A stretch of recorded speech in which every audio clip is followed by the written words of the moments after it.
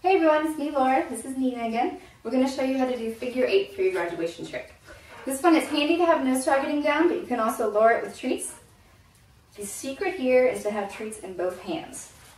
So when they're making a figure 8 through your legs, you don't have to try to quickly switch treats from hand to hand. You can just bring one hand in and the other one goes away. So I'll show you what this looks like. She does know this trick already, so she's going to be pretty quick at it. I'm not going to use my clicker because both of my hands are going to be occupied. So I'm going to use my verbal marker, which is yes! And she gets a treat every time I say that, just like with the clicker. So I'm going to lower her around. Yes! Yes! Yes! And I'm clicking her or marking her a couple times through her journey. Yes! Because until they're really good at this, they're going to need a couple reminders that they're doing the right thing as they go through.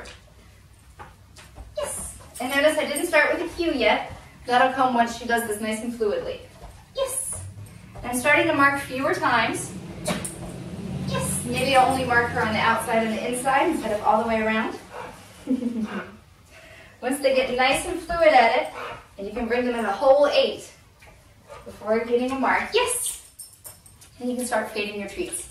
Maybe you only need a finger instead of the magnet right on their nose. Oops. This way. Oh, gracious. Try it again. There we go. There. Yes. And eventually you won't need it at all. Come here. Maybe just a little bit of body language. All the way. Yeah, there we go. Until they get pretty good at it. That's going to be figure 8.